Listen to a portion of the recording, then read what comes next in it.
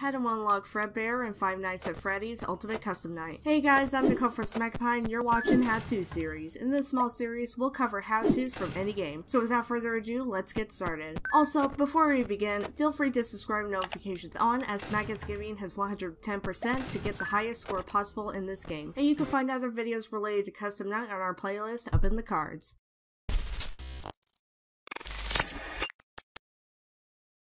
So, in order to unlock FredBear, you'll need to do two things. Number one is to only select Golden Freddy for the character selection and set its difficulty to 1. You can increase it, but for the sake of this video, we'll leave it to 1. Next, go into cameras and find 10 fast coins. They're easy to find. Just move your mouse to them and it'll automatically collect it for you. After finding 10 coins, go to Cam 7 and buy Death Coin. After doing that, just spam Death Coin in the upper left corner by clicking it constantly and also spamming the S button. Once you see Golden Freddy, stop spamming and you'll get a Jumpscare from FredBear.